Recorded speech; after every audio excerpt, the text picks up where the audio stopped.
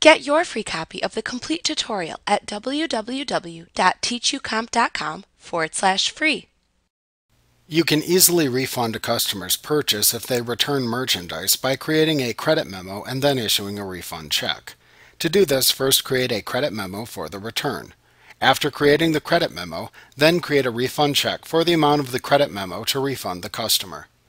To create a credit memo for a customer's return, select Customers, then Create Credit Memos or Refunds from the menu bar. In the Create Credit Memos or Refunds window that appears, select the name of the customer or customer job for whom the credit memo is being issued from the Customer Job dropdown. Next, enter the items that were returned in the Line Items area at the bottom of the window.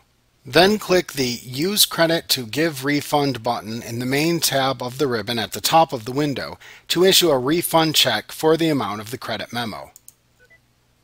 Within the window that appears, select the account used to withdraw funds for the refund check and enter any other information needed for the refund into the fields shown. Then click the OK button to continue. Finally, ensure you save and print the refund check as well as the credit memo to give to the customer. Like what you see? Pick up your free copy of the complete tutorial at www.teachucomp.com/free.